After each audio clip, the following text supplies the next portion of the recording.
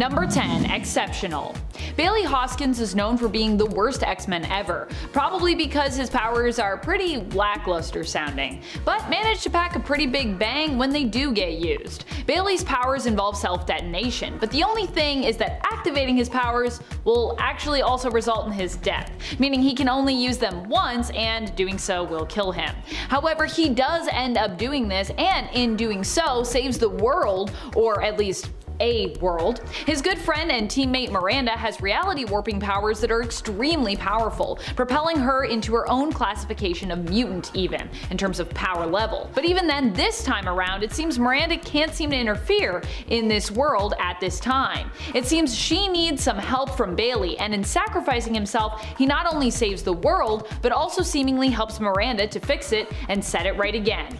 Or potentially erase it. That's kind of what it looks like happens at the end. But maybe that's how you fix it. Just wipe it. Number 9. Funny Man. Funny Man is an odd superhero who is historically actually pretty significant, despite how weird he may seem. He's not just powerful for how much of a goofball he is powerful in a historical context, which I think means he deserves this spot. Also, I'm not sure if we've ever mentioned him on the channel. As far as I can recall, I haven't at the very least.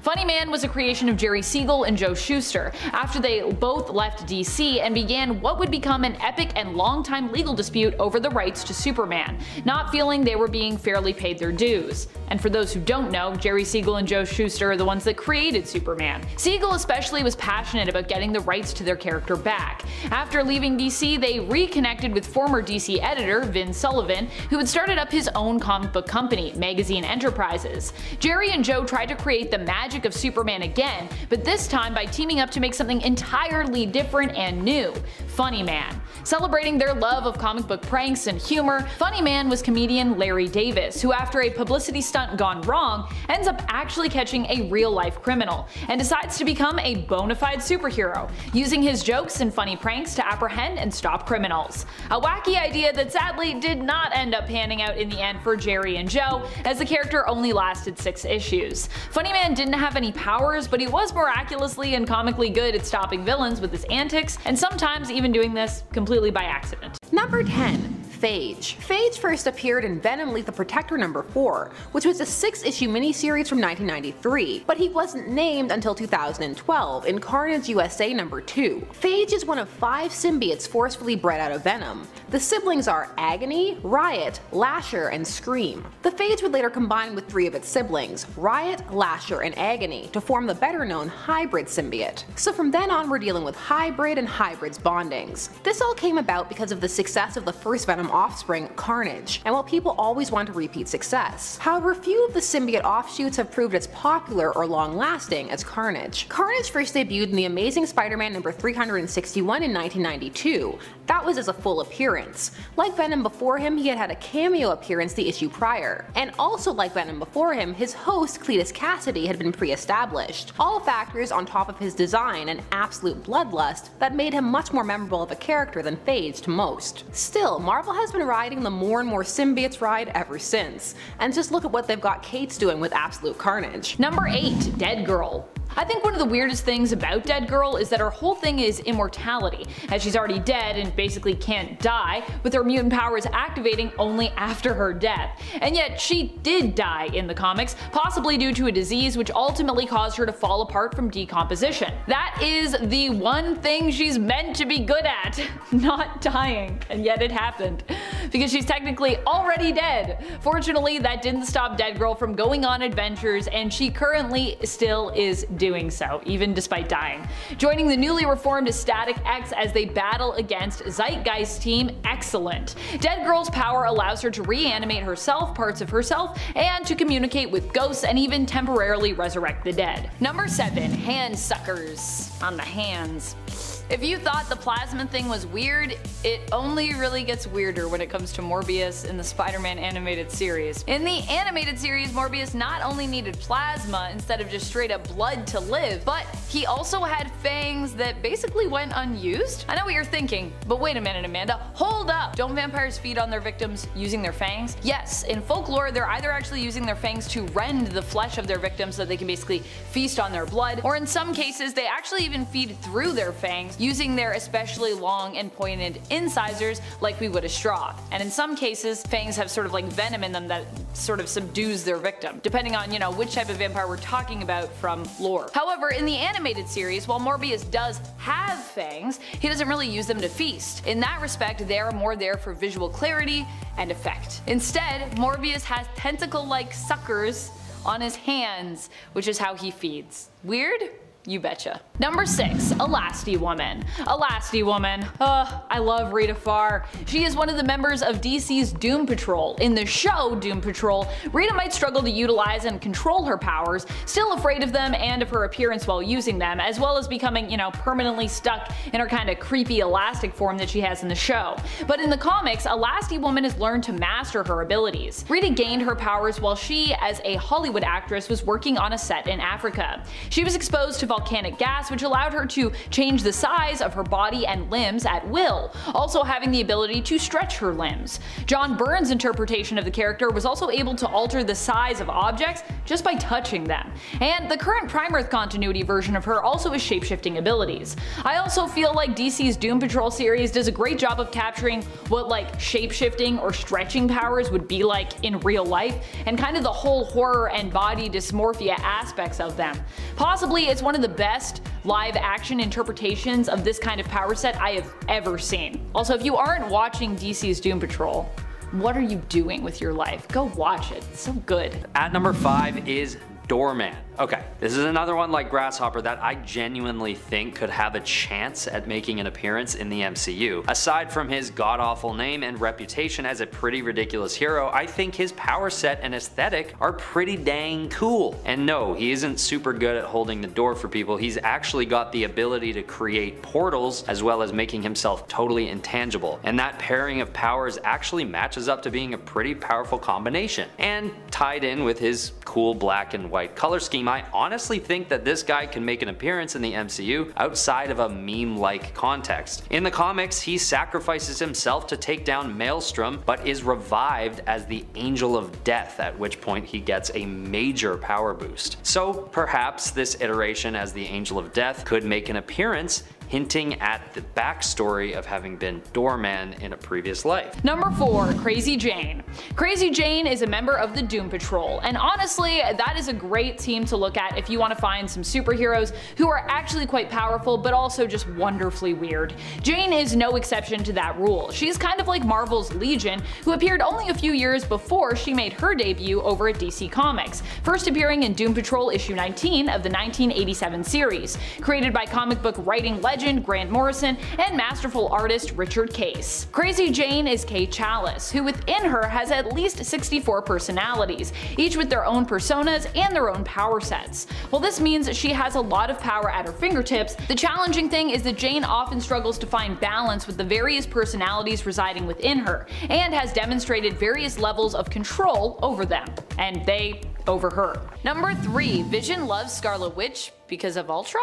This is a weird theory that some people have in relation to Wanda and Ultron in the Marvel Cinematic Universe. The belief here is that Vision, who was made by Ultron, loves Wanda, not necessarily because of his own feelings developing for her, although this does make a lot of sense just because, his character development, and that is what happens in the story, but because Ultron himself perhaps had feelings for Wanda. And as crazy as this theory sounds, and perhaps non-foundational as it sounds in relation to what goes on in those movies, the reality is it could be true, and here is why. In the Ultimate Universe, which serves to inspire much that we see in the MCU, Ultron is in love with Wanda, and it isn't any hidden love either. It's laid out in plain sight. Even weirder, obviously, is that Wanda isn't interested, as she is with her brother at the time, and Wanda's spurning of Ultron is what also apparently helps to turn him into a killer robot. Yeah, it's very different. Very fresh. Number 2. Metamorpho. Probably one of the strangest but also most powerful heroes out there is Metamorpho.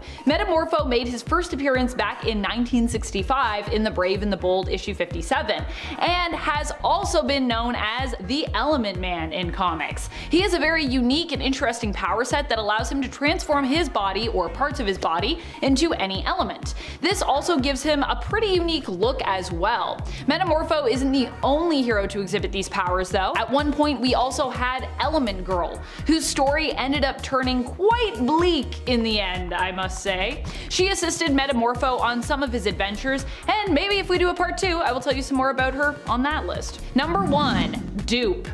By far the strangest, yet kinda in a weird way most OP characters of all time from Marvel has to be Dupe.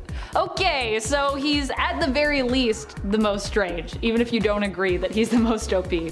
And now we have his evil counterpart, Pood, in Excellent. Oh boy. Dupe is pretty powerful because he has some fourth wall shattering level of awareness and is able to actually move between panels in comics, existing not just within the page's panels, but also moving into the borders and margins of that page as well, which I think is pretty wild. He's also demonstrated some powerful magical abilities as well as super strength, speed, durability, and even the power to resurrect, without the help of the Five no less. Yeah, because Dupe is also like associated with mutants, even though I don't really know if we've clarified if Dupe is actually a mutant, but he's definitely mutant adjacent at least. At number 10 we have Hindsight Lad.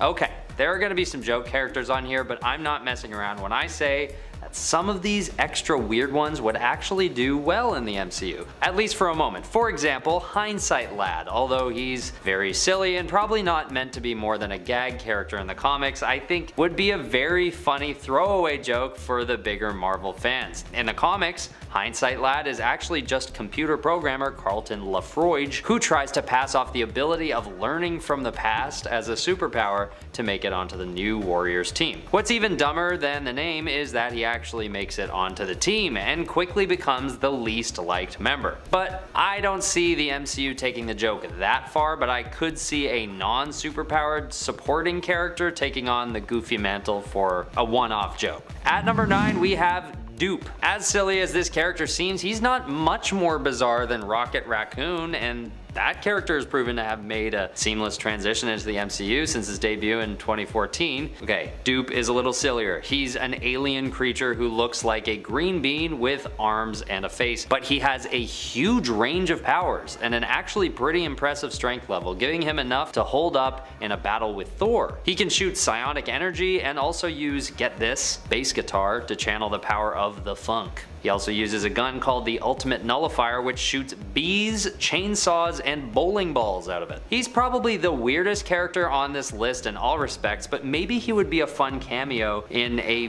battle set in space in an upcoming movie, or maybe just somewhere in the background for a second. Once again, I really think this character should only exist as a fun moment and not by any means be featured in any front-running role. I don't want to watch the MCU destroy their legacy any more than the next guy. At number 8 we have Phone Ranger. Okay, it's getting hard to keep up this charade that I actually want these characters woven into the MCU in any major way. I think it's fair to say that any of these heroes so far would be funny to see briefly just for the meme of it, but I don't want to pretend I'd actually want a Phone Ranger series or even a scene with him any longer than 2 minutes. Because this hero is literally a phone repairman with a mini spaceship. After an average phone repairman named A.G. Bell discovers a tiny ship trapped in one of the phones he's repairing, he gains access to every communication system in the world. This isn't the most compelling power set or origin story, but I don't know, maybe we could even just see an homage to this weird superhero when Ant-Man flies a tiny ship out of a telephone speaker or something, I don't know. Number 7. Moon Girl and Devil Dinosaur. Moon Girl and Devil Dinosaur make for a great pair, especially as Moon Girl's power set allows her to swap her consciousness with Devil Dinosaur's consciousness. An oddly specific but super powerful ability. Moon Girl, aka Lunella Lafayette, actually has inhuman lineage and gained her abilities after undergoing Terrigenesis. Aside from that, she is also a super genius, and despite her young age, is likely one of the most brilliant and gifted minds that we have in the Marvel Universe. Also, when we're talking about weird power sets and weird heroes who are also super powerful, Moon Girl really fits the bill, as even outside of being a superhero, she's identified as a kind of oddball her entire life. In fact, she was super nervous about undergoing Terrigenesis because of this. Although she has embraced her weirdness, she was worried that this would just be another thing that would make her stand out more and turn her into even more of a freak than she already was. Aw, Lunella. I identify a lot with Moon Girl. I feel like she's such a cool and underrated character. At number 6 we have Glob Herman. With hints at mutants appearing in Phase 5 of the MCU, we may be able to see some X-Men in the MCU pretty soon. Now, I don't think they'll be rushing to get Glob Herman on the big screen before Wolverine or Magneto, let's say, but there's a chance that if they really dive into the X-Men storylines and characters, we can expect to see a whole slew of new characters, and maybe Glob Herman will make a cameo. Glob has a thick layer of wax instead of skin, which is transparent and allows you to see his skeleton and organs moving around in there. But he isn't entirely useless and is actually known to be relatively important as a character in the comics. He can light himself on fire and fling hot flaming wax at his enemies, which isn't an awful power set, but it's also pretty bad. Number 5. Mutants No More. What would a weirdest things list for Marvel be without me mentioning my extreme dislike of Brotherhood of Evil Mutants originating members Scarlet Witch and Quicksilver being retconned as non-mutants. This all went down in Axis, where it was revealed via a retcon that Scarlet Witch and Quicksilver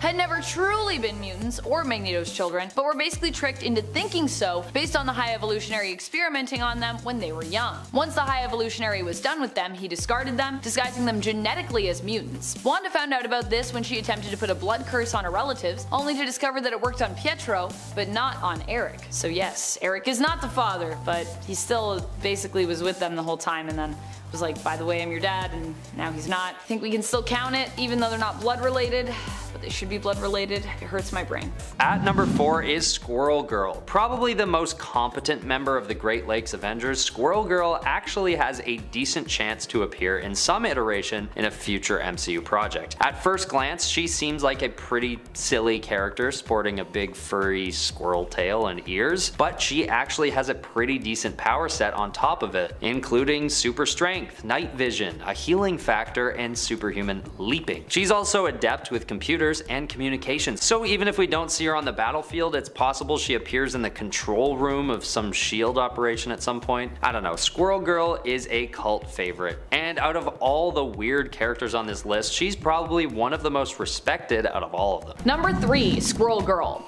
Squirrel Girl is also one of the most ridiculous heroes when it comes to her premise and her power set. Although really what makes Squirrel Girl, aka Doreen Green, so strong of a hero, so powerful of a hero, and of a character is her likability and her approach to heroism. She has a tendency to beat villains by befriending them and persuading them to stop their devilish and deadly plots. Although she has also summoned an army of squirrels in the past to help her take down even some of the most famous and notorious villains, like early on in her career when she handily and embarrassingly defeated Dr. Doom. Squirrel Girl has also faced off and defeated the likes of Thanos and Galactus as well. I love Doreen Green. I want to be Doreen Green. She's so great. At number 2 we have Marrow. A former member of the X-Men, Marrow is another example of a sort of weird character that we can imagine being featured in one way or another in an upcoming MCU project. Definitely not in this phase, since they haven't yet included X-Men in their rollouts as of yet, but maybe in Phase 5 they'll dig deep and feature some more niche X-Men like Marrow. Her powers are basically that she can grow her bones on command. Well, at first it isn't on command really, she is actually known at first to have very little control of her powers, leaving her overtaken by the extreme growth of bone matter from within her body, which is sort of gross and terrifying, but perhaps that could be used in a cool way for the MCU. Maybe Marrow is facing challenges controlling her powers throughout one of the movies, and only when Professor X helps her hone them does she come through as a Deus Ex Machina at the end of one of the movies. I don't know, something like that. She's not even that weird, honestly. I just genuinely think I'd like to see her in an MCU project. At number 1 we have the one and only, my all-time favorite, 3D Man. If you've watched my other weird heroes lists, you'll know by now that I am a huge fan of 3D Man. Is that ironic? Is it a serious claim? You can't tell. Well, honestly, it's a bit of both. Primarily, I just love the idea of a hero that's 3D themed with absolutely no relationship to anything 3D whatsoever. Something about the character being stuck in the early 2000s when 3D had hit another golden age, sporting a green and red suit and the whole thing, something about that just makes me laugh. So that's the ironic side, but honestly, I think this character could be explored further. Delroy Garrett Jr. grew up as a track and field star, competing in the Olympics and the whole 9 yards, no pun intended. But I feel like there hasn't been a hero that's before anything else an athlete. Unless you count Spider-Girl. I guess Spider-Girl was an athlete in school, but she hasn't been in the MCU. But I just feel like this could be a cool opportunity for Marvel to offer more representation to the athletics community. That, and how 3D Man's whole vibe is lost in time, and it would be so cool and maybe a bit refreshing to revisit that retro early 2000s era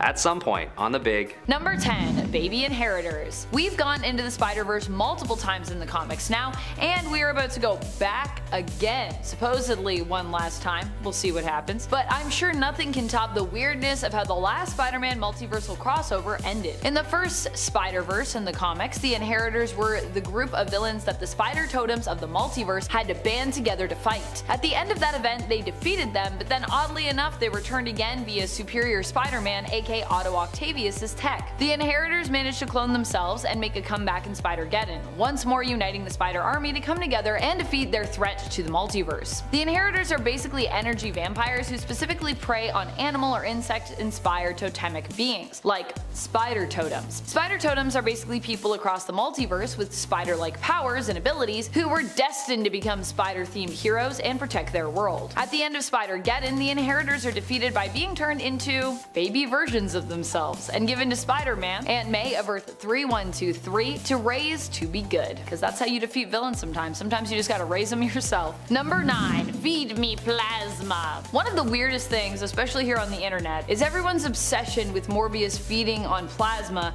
and not human blood. I mean, the amount of times I've talked about Morbius drinking blood and people on the internet have been like, actually it's plasma. It's an insane amount. People really love the plasma. This doesn't actually come from the comics though, but instead is something that grew out of the Spider-Man animated series. And it came to be thanks to censorship, of course, like with so many weird things that we have, because isn't that just always the way? Morbius being a vampire on basically a children's animated series wasn't allowed to be shown feeding on blood because it was considered too violent. So instead they had Morbius thirst for plasma. That way you can get around the whole blood thing, although plasma of course it's in blood. Plasma is the liquid portion of your blood that contains mainly water as opposed to the other portions of your blood, which is primarily made up of red and white blood cells as well as platelets. And friends, before we move on to this next spot, if you are loving this list here and you are loving what we do on the channel, please head on over to Facebook. You can follow us there and we have more exciting content coming your way and some exclusive things planned for you in the future, we hope. Number 8. Fin Fang Foom's diaper. Speaking of censorship, I have another strange one for you. This one comes from the comics, and we have the Comics Code Authority to thank for it, of course. Thanks, CCA. Thank you so much. Fin Fang Foom is a dragon that is well known in the comics. Recently in the MCU, we actually thought Fin Fang Foom might appear in Shang-Chi based on merch, only to learn that the dragon there was actually instead known as the Great Protector, so that was not Fin Fang Foom. In the comics, I recently saw Fin Fang Foom in the pages of Marauders, where he pops up before the original team dissolved, with Iceman actually fighting Foom before deciding to take a vacation from his work on the team, eventually leaving the Marauders completely once they rebooted that series. Well, I mean, at least he's gone for now. Bobby might be back later, but for now, he's out. Fin Fang Foom has years of history, and a good chunk of those years he spent in a purple diaper. Why? Because the CCA was worried about the dragon's indecent exposure. I'm not joking here, guys. That's what they were like. They're like, he's gotta wear pants. He's out there, he's naked. And it is for the reason of dragon modesty that he was forced to wear his iconic purple diaper or boxers or shorts, depending on, of course, who's drawing him and, you know, how you, as the person reading and looking at the comic, want to interpret that garment that he was forced into wearing. At number 7, we have Grasshopper. This guy is known as a bit of a loser in the comics, having been killed off a handful of times in pretty embarrassing ways. But despite this, and despite the fact that he's based on a much less cool insect than Spider-Man, I think he has some potential. Even if he's kept as a sort of B character, I think he could fit into the MCU in some weird way. I think his costume isn't badly designed, and well, that's kind of it. I think he could do for a modernization upgrade, but maybe one of the Marvel heroes' out of touch parents could take on the mantle for a bit, or an annoying older brother or something like that. He only joins the Great Lakes Avengers in the comics, so maybe in the future an MCU version of the Young Avengers could come across the GLA and we can catch a glimpse of Grasshopper. And finally, in at number 1, Rainbow Girl. Ending off our list with an inherently sexist creation, we have Rainbow Girl. Rainbow Girl is an extraterrestrial character who first appeared in 1963 in DC's Adventure Comics issue 309. She is a metahuman who wields the power of the mysterious emotional spectrum, resulting in unpredictable mood swings. You can't make this up. It's like my mantra for this whole series. She would tap into colors that would result in different moods, red being anger, blue being hope, green being willpower. She once also exhibited the ability to create a pheromone field that surrounded her in a giant rainbow and gave her an irresistible personality. Ugh. But here's where it gets utterly fascinating. Even DC doesn't know what the hell she can do. According to Jeff Johns, during the Blackest Night event, he noted that Rainbow Girl doesn't fully understand her powers and uses them more for fun. Just kill me now. Number 6. Clone Saga. Some people love it, some people hate it, but if you had to collect it or organize it into a trade, all of us were likely confused by it. Even to this day, the Clone Saga remains a hard story to follow because it spanned so many different Spider-Man comics, and because we had so many Spider-Man comics. The Clone Saga is a story where Spider-Man ends up being cloned by his nemesis, the Jackal, and then upon meeting his clones begins to question if he is actually the original Peter Parker or merely a clone himself. A lot of people are not fans of the Clone Saga because of the story's twist at the end, which many felt made the emotional investment that they had put in during the crossover story feel worthless in the end. Number 5. Multiple Man. Multiple Man has a strange and yet awesome power. He can create duplicates, often referred to as dupes for short, of himself, and use them to do and learn all sorts of things. Why learn? Well, because when he absorbs these duplicates back into himself, he also gains all their memories and knowledge, as long as he gets to absorb them back, that is. We've seen a lot of weird stories with Multiple Man because of this part of his unique power set, including one where he had a baby with his girlfriend Siren, but because he had actually sent a dupe to sleep with her on the night the child was conceived, when he first went to hold their newborn child because it was actually a product of a dupe, it got absorbed back into him. Lots of weird things about that. Well, that whole scenario. And then there was the time that he secretly sent a dupe posing as him, I mean technically they're all him, but you know, they're not the real him, to hang out with Layla and their son together, Davey, when Davey took his first steps. This dupe tragically died during an attack on Madrox's lab in X-Corp, so he wasn't able to actually absorb him back, and therefore lost those memories forever. Ooh, sad, weird. Kinda awful, Jamie. I love when people are always like, man, Jamie, why are you always sending dupes to hang out with me? And Jamie's response is just like, I mean technically the dupes are me, so like, you're just hanging out with me. Number 4. Ultimate Scarlet Witch and Quicksilver. One of the weirdest things that we've seen to this day comes from the recesses of the Marvel multiverse. Because of course it does. The Ultimate Universe is the universe of Earth 1610, which was created to be its own world and separate line from the main continuity, focused on making Marvel Comics more accessible to new fans while offering established fans a fresh take on their favorite characters, many of which were either more grounded or gritty or some combination of those two. In the case of Scarlet Witch and Quicksilver, I definitely say we got something unique, but not in a good way. While Wanda and her brother Pietro have always been close in the 616 continuity, 1610 took this to another level, with the two siblings having an implied romantic relationship. Yeah, not necessarily what we expected or wanted from a fresh take on these characters. At number 3 we have Howard the Duck. We all know that back in 2014 Marvel gifted viewers with one of the best memes of the year with a fake post-credits sequence suggesting that there'd be a Howard movie coming out in the MCU. Of course, this was just a poke at how silly the idea would be, and I agree. I just think that now, with all the fan service that has been done over the last few years, it's possible that we get to see this little dude again at some point. All joking aside though, Howard the Duck has appeared in so many Marvel events in the comics at one point or another that his wiki is actually up there with one of the longer reads out of any hero I've read. From the Fear Itself storyline to Original Sin, Marvel Comics often takes any interdimensional event as an excuse to bring back Howard for a laugh. So why wouldn't they continue to do so in the MCU? I bet the Guardians of the Galaxy post-credits scene wasn't the last we'll see of this very serious detective. And the 1986 feature film with a 14% on Rotten Tomatoes does not count. Number 2. Ruins. The multiverse is full of disturbing realities, but none so disturbing, I don't think, as Ruins. Marvel's Ruins was created by Warren Ellis, with beautifully haunting artwork by Therese and Cliff Nielsen and Chris Moeller. The story that allows us to see into this world is only 2 issues in length, and yet based on the content in here, it does feel much longer. This is because Marvel Ruins is a parody of the Marvel Universe, where Ellis imagines what the heroes and villains would be like in the real world. It's bleak and disturbing, with many superpowers being practically explored in a way that turns them into more of a curse than a blessing. Number 1. Sins Past. Maybe one of the weirdest things in all of the cosmos and across multiple realities actually comes from the main reality of Earth 616. This awful thing has since been retconned away, but it still happened, and you can still go back and read it, and likely be traumatized by reading it upon doing so. That's right, we are talking about Sins Past. In this story, Gwen Stacy and Norman Osborn were given added history. Doesn't sound so bad, yeah? Until you learn that this added history involved them being in a relationship together, a secret relationship where Norman got Gwen pregnant and was her first intimate lover. And as a result of their affair, they had 2 twin children who grew up to become goblins themselves. That's all I got.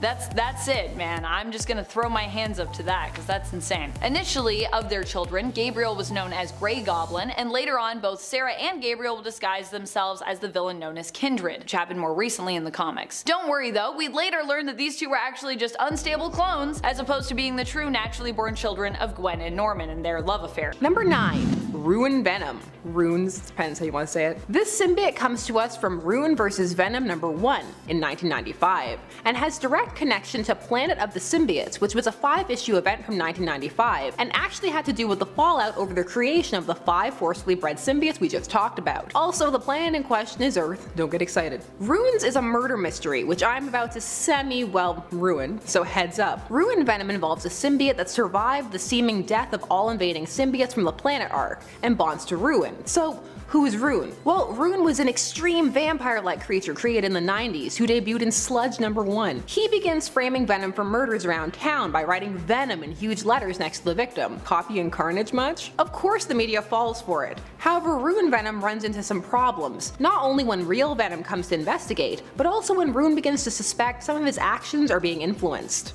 Ruin. Number 8. Kroba. Kroba first debuted in Venom Seed of Darkness number 1 in 1997. Are you picking up on just how much Venom stuff was going on in the 90s? There was no escape. If you didn't like Venom, Godspeed. Side note, Kroba's heading on the cover is The Living Darkness, and inside the book, he's called The Abyss That Walked. Pretty neat. So this is supposed to be a story that occurs before the current timeline, well the then current timeline. Marvel will do this sometimes when they have a tale that really won't slot anywhere but isn't strong enough for a what if, or they're going through a period where they're not publishing what ifs. It's a pretty simple story. Kroba bonds with a scientist, Dr. Don Levy. It tells him that it will help maintain knowledge, you know, the usual, but it tricks him. It's up to Eddie Brock to defeat him. I'm kidding, Eddie isn't Venom. In this story, he's still a not as good as Peter Parker photographer, so he observes and ponders on the nature of man and monster. This one is less hard to understand and more easy to miss. And at 7, Jazz. If you thought Thunderer was a character who had a silly power, get ready to wrap your mind around Jazz. No, not the music, but the character. Jazz, whose real name is John Xander, is a blue-skinned mutant who wanted to be a rapper, but was not good at it. He became a drug runner instead, selling toad juice, which was a drug made from the secretions of another mutant.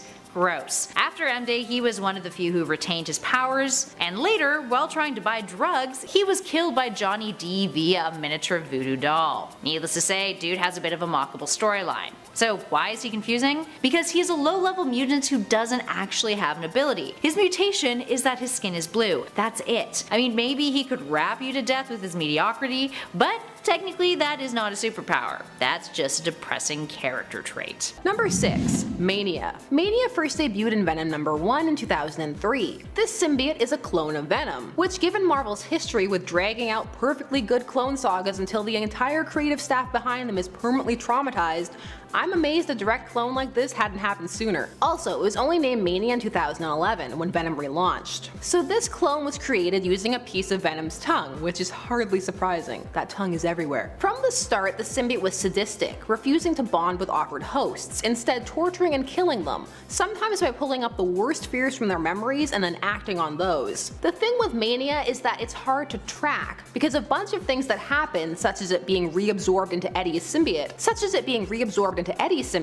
are no longer considered canon. Now Mania is just kind of around and brought out when necessary, but since Kate's and the ridiculous amount of symbiotes he's been creating, we'll see how some of these other symbiotes fare. Number 5. Identity Crisis. Identity Crisis is one of those stories that was really well received when it was released, but people now look back on it with a bit of a jaded eye. Identity Crisis was released from June to December of 2004 and was written by famed thriller novelist Brad Meltzer, who wanted to create a thriller in the superhero format. The ramifications it had on characters and some of the mischaracterizations are still discussed to this day, but paradoxically it was very solidly written. It just really needs to be taken on its own in a bubble, which thanks to 2 universe-wide shifts since, one can now do. So the villainess of this tale was Jean Loring, the former wife of the Atom, Ray Palmer, who set about terrorizing the loved ones of heroes so that she and the Atom would get back together because he'd be concerned about her safety. The only thing is, right out the gate she accidentally killed the elongated man's wife, and then it was just a case of escalation. Let me kill my friend so that my ex will get back with me, or I could call him. This is why she ended up in Arkham, which was also a terrible idea. She knew identities, but Ray put her there anyway.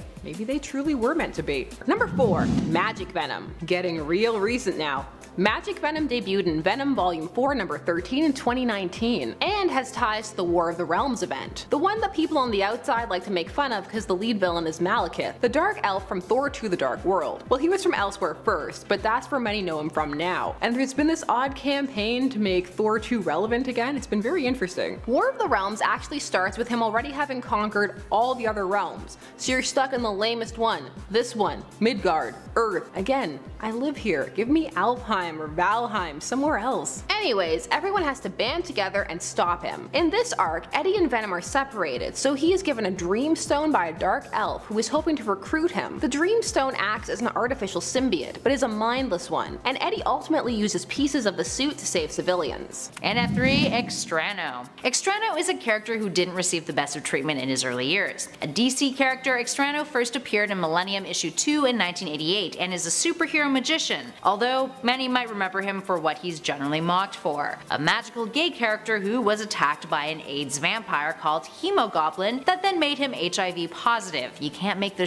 up. Needless to say, the portrayal was not a great one, especially for the queer community in a time when there was plenty of misconceptions about AIDS. He was a character who was selected by the Guardians of the Universe to take part in an experiment in human evolution, which made him into a powerful magician, whose sorcery abilities were never really fully elaborated upon. He would dress in loose, colorful garments, refer to himself as Auntie, and was pretty much coded as a homosexual character, who later would acquire a powerful skull crystal that made him more masculine, which was largely believed to be the result of negative comments from readers. His magic consisted of stage tricks, using ping pong balls to outwit his foes. He could levitate and fire blasts of energy from his hands, but not much of what he could do was explained in great detail. He was very much the token magician character. Now these days he's gotten a bit more of a makeover, although his abilities are still quite ambiguous. He appeared in DC Rebirth, working with Midnighter to locate Apollo's soul in Hell. According to writer Steve Orlando, who himself is bisexual, I quote, "With a book like Midnighter and Apollo, which from cover to cover is a love letter to queer characters and our struggle to live, be visible and loved, it felt right to return one of the first and reintroduce him to a new generation." Maybe there's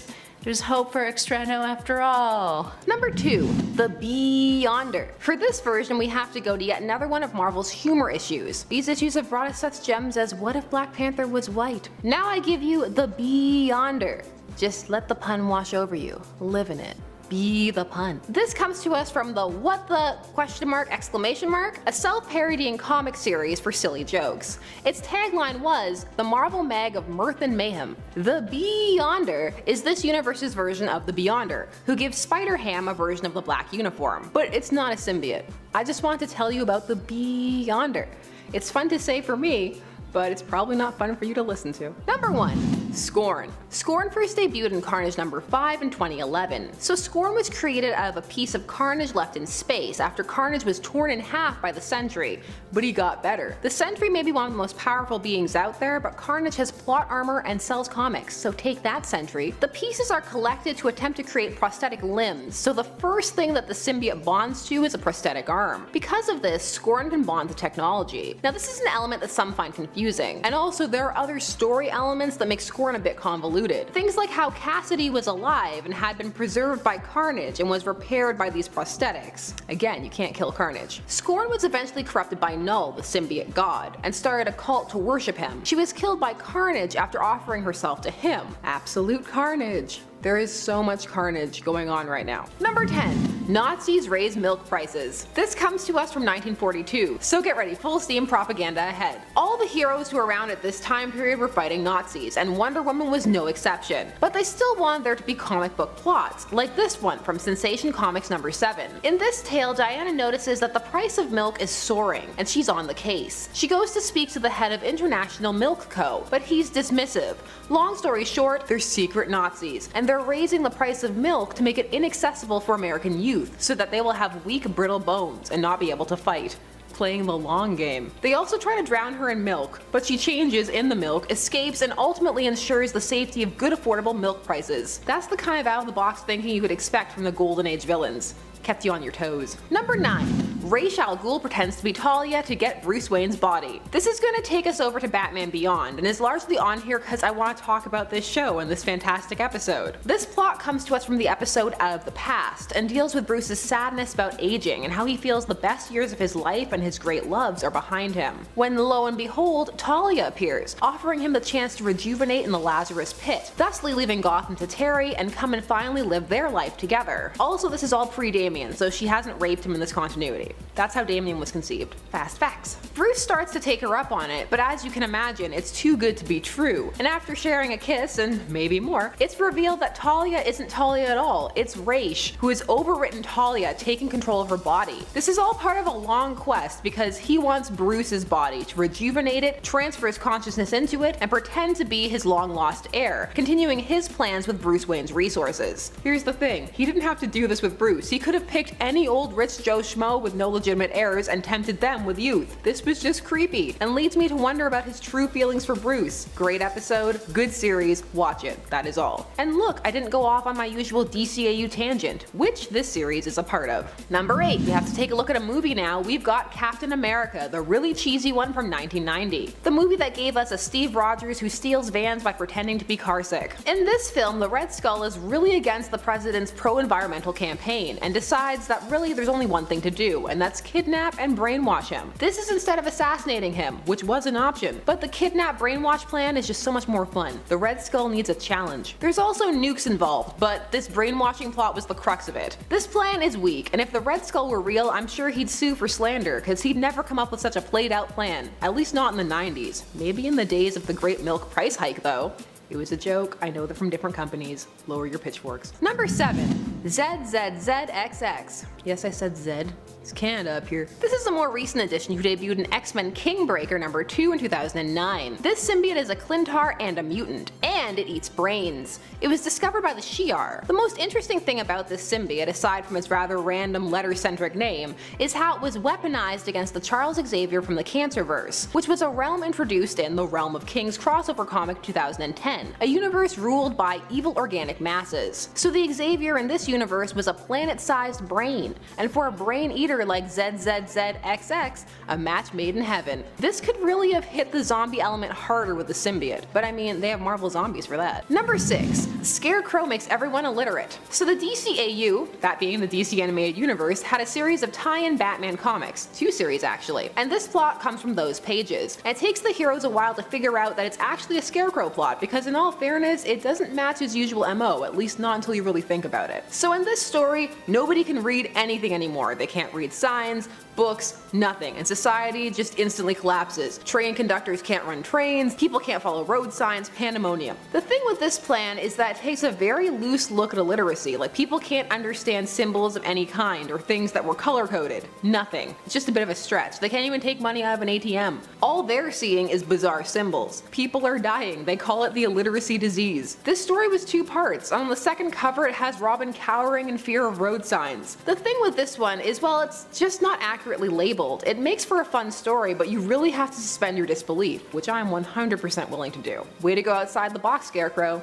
That's good thinking. And at 5, Metamorpho. Metamorpho is a head scratcher. Also known as the Element Man, Metamorpho is a DC character who helped found the Outsiders, and first appeared in 1965 in The Brave and the Bold issue 57. He was a product of the popularity of Fantastic Powers, a successor to Doom Patrol and Metal Men, and his abilities consisted of elemental shapeshifting, super strength, and invulnerability. While those last 2 are pretty straightforward, it's the shapeshifting that we're concerned with. When you think elemental, you think fire, earth, water, air, right? Well, Metamorpho is more complex than that, which often causes confusion surrounding the character. He can transmute his body into a variety of elemental compounds that he can then form to his will. In other words, he is a much more science-based hero. Now initially he was restricted to elements that naturally occur within the human body, but over time that became less and less of a limitation, with writers allowing him to assume forms of gas, liquids, or solid states. He can alter the shapes and consistencies of these elements to form complex compounds, and can shape parts and portions of his body rather than being forced to change it in its entirety. He is capable of forming himself into complex structures the likes of tanks and a bicycle, or more ambiguous stuff like a cloud.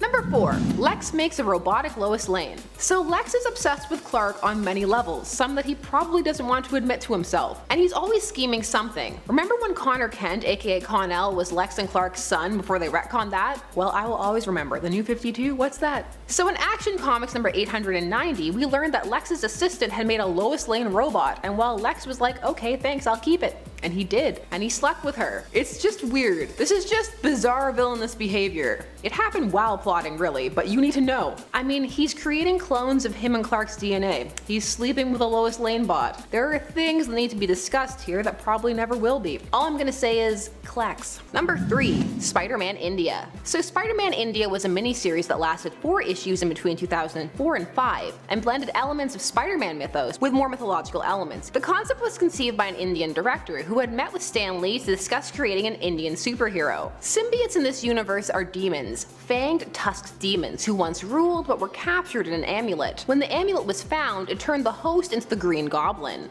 The demon would hop from the Green Goblin to Spider-Man, but be expelled, but before this it is called Venom. The amulet is destroyed, but not Venom. He's always a menace, no matter the Earth. Number 2. Magneto was Zorn all along. This arc and the retcon that had to be done afterwards are still confusing to people. So Zorn debuted in the new X-Men Annual number 1, and he existed, like he was real, only at some point he was replaced by Magneto, and no one noticed, because Magneto sorta mimicked the abilities that Zorn had, and he was masked. But then he was unmasked, and haha, with the help of Chinese supporters, it was Magneto the whole time, and he wasn't dead, and he did all this, pretended to be a teacher for months because he wanted to infiltrate the X-Men. So yeah, this was clearly a reveal to be a reveal, and then they had to retcon it away, and it doesn't even make sense how they did it. Just why? Unpopular opinion, I think this entire run by Grant Morrison is overrated. Leave your unpopular opinions down below. I can see them now. You're overrated. You move your hands too much. Number 1. Big Barda and Superman are kidnapped to make a porno. So for this we need to go back to Action Comics number 592, and in this story, poor Barda, who is just adjusting to her life on Earth, tries to stop a crime, only to end up in the sewers and kidnapped by a villain called the Sleaze, who lives up to his name and then some. He can control people's emotions and force them to do his bidding, and his plan at first is just to make her dance for him. But by happenstance, Superman ends up tracking Sleaze to the sewers, and then they both end up under his control, and his next plan is to take them to a pornographer to shoot an official porn movie for the money.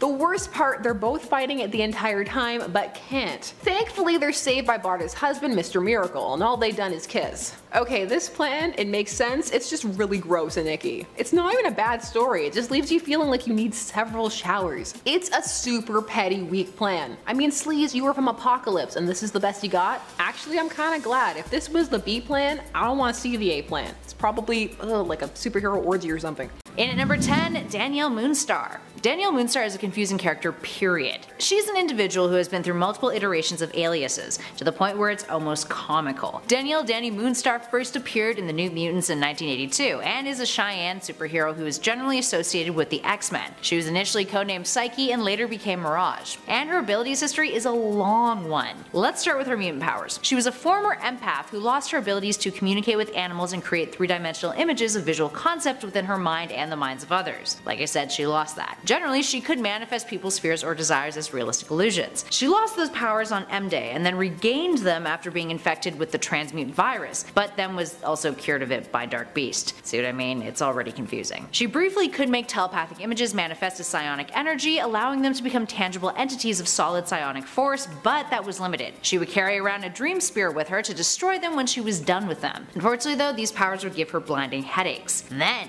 she became a Valkyrie, and was endowed with the Valkyrie power to perceive death. She would lose those powers though when Asgard fell, but then made a deal with Hela to get them back. And, in the past, she was capable of manipulating quantum energy. Moving on to number 9, Black Hood. When you hear the name Black Hood, a couple of different things may pop into your mind. For starters, it's a name that likely elicits a pulp character, mysterious and criminal perhaps in nature, a vigilante maybe. Now for those of you immersed in pop culture sensations, you might think of the CW TV series Riverdale and its mildly absurd Black Hood serial killer storyline. If you don't watch Riverdale, yes, that's a thing. Well, the Black Hood comic character actually has relations to that latter association, since he was a creation of Archie Comics. First appearing in Top Notch Comics issue 9 in 1940, he became rather popular, getting his own title called Black Hood Comics in 1943, which was a pulp magazine that ran for 11 issues before it was retitled and shifted its focus to being an all-humor title. During his time under Archie Comics, he was merely a great fighter and detective, but after the character was revived by DC's Impact Comics imprint in 1991, he gained a different set of powers, magically increased physical abilities and awareness. So what does that even mean? Well, we'll get to that in a sec, because here's where it gets even more befuddling. Impact had 3 Black Hoods. The first was a bitter vigilante who was killed off in their first issue of Black Hood. The second was a high school student who took over the hood but then abandoned it. And then the third was a former mobster who killed the first Black Hood. Whenever somebody wore the hood, they would get heightened awareness and increased strength, speed, and agility. The real kicker though? The hood was believed to be cursed, with each individual who wore it eventually succumbing to death, and the hood finding its way into the hands of a new individual who had the potential to take up the helm. Moving on to 8, the Thunderer. The Thunderer is a character who was published by Timely Comics in the Golden Age, the predecessor of Marvel. He's a dude whose superpower was high impact voice amplification.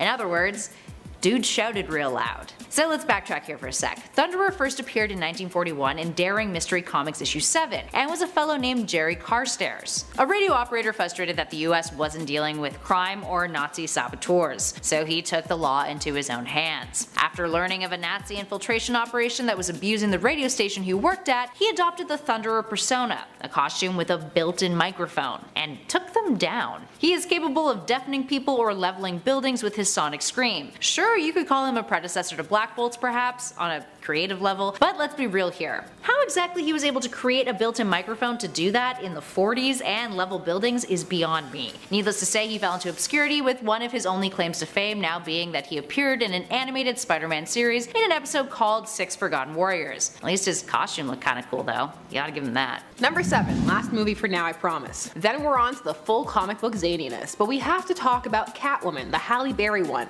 People often get caught up in the Halle Berry as Catwoman, or the terrible CG, or the costume trying so hard to be sexy it does a 180 and just becomes sad. But what is often skipped over is the plot. So this film involves an evil cosmetics company whose product will eventually destroy the faces of the women who use it, while also hardening them into stone. Now, this is actually a classic storyline, we've been here before. However, when you make it the focal point of a 2004 movie, people start to poke holes in it. Lauren Hodari, played by Sharon Stone, is the wife of the CEO of the beauty company, and she has become obsessed. She kills patients. Halle Berry is not playing Selena Kyle in this movie. She kills her own husband and goes to great lengths to keep this a secret. They need to release this product and keep it going. However, here's the thing. This is an untenable plan. People are going to use this product and then the word will get out. Are you going to kill every single person who uses it? No. So essentially the fight is Catwoman trying to stop people from having to file a civil suit. A class action lawsuit actually. This movie is actually really fun if you accept it on its own terms. It's not good, but that doesn't mean you can't have a good time. And at 6, Kylun. There are plenty of animal-themed superheroes out there in the world of comics. Generally, their powers derive from their animal persona, as if they were some sort of anthropomorphic creature who had the abilities of said creature. We're not talking furries here, friends. Don't you dare make that joke in the comments. For example, take a look at Beast. Even Wolverine has similarities to his alias's namesake. But then there is Kylun, who is slightly misleading. Sure, he looks like a cat creature of sorts, feline in nature, but that has no relation to his abilities. He's got claws and fangs which he can use in battle, but his true power is something unrelated. He can mimic sounds. Literally any sound that he hears, Kylun, aka Colin McKay, can replicate it thanks to his superpowered vocal cords. You weren't expecting that, were you? Number 5. Endosim Armor. This first debuted in the Superior Iron Man #1 in 2014. So in 2014, Marvel had an event called Axis, which many do not remember too fondly. Cliff notes: Avengers and X-Men versus the Red Skull controlling Xavier and Onslaught. After all of this, Tony's personality was flipped, so now he was Dark Tony. And so he created the Armor Mark 50, a smart liquid metal mesh incorporating symbiote elements. What could go wrong? Also, I can't hear liquid metal without thinking about Terminator 2. It's actually kinda sad. This was a mindless artificial symbiote that was entirely controlled via artificial intelligence, and then cast aside when Tony's personality flipped back. Superior Iron Man was an interesting time. 100% it just existed because of how well Superior Spider-Man had done. But you know, that one had stakes. Shots fired, I'm sorry. I actually have a soft spot for the aesthetic of this armor. Moving on to number 4, Super Teen. On one of our previous lists, we mentioned Pureheart, the superhero version of Archie's comics namesake, Archie Andrews. He is a superhero who is pure of heart, if his name didn't give that away. And what exactly he is capable of is questionable at best. As long as he remains pure of heart, he has superpowers. You guys should probably go watch part 3 of this list if you're curious. Now for those of you who already have, at this number we have one of his companions, the superhero version of Betty Cooper, who comes to be when Betty twists her magical ponytail. Actually, her powers are supposed to be similar to Pureheart's, which, yes, just makes her more confusing. She has been described as a hero who can, I quote, do just about anything with her snappy looking costume and jet belt. So we know she can fly, we know she has super strength, we know that she is super durable, and we know her powers come to be when she witnesses someone's life in danger. For example, Archie about to get hit by a truck, Archie about to fall off a ledge, Archie about to hurt himself in pretty much any way possible, because apparently he is super klutzy. Or at least he is when Super Teen's around. But aside from that, she just tends to be a bit vague in her portrayals, hence her inclusion on this list. And just baffling conceptually in general. It's like Archie Comics is like, let's make our characters into superheroes. That's a great idea, and it just didn't really work out. Number 3. Doctor Doom vs. Office Supplies. This comic is from 2006, and its full title is Spider-Man and the Fantastic Four in Brain Drain, Teachers Count / Office Max Custom Comic #1. This comic features Doctor Doom trying to drain the intelligence out of the children of the world. But really what this story is about is being sponsored by Office Max and featuring some actual teachers. This is a PSA comic, so a public service announcement. Its message is that teachers need to be paid more. How it delivers that message, well, basically it's trying to talk about how they have to contend with real world issues like having to buy their own office supplies, but then goes,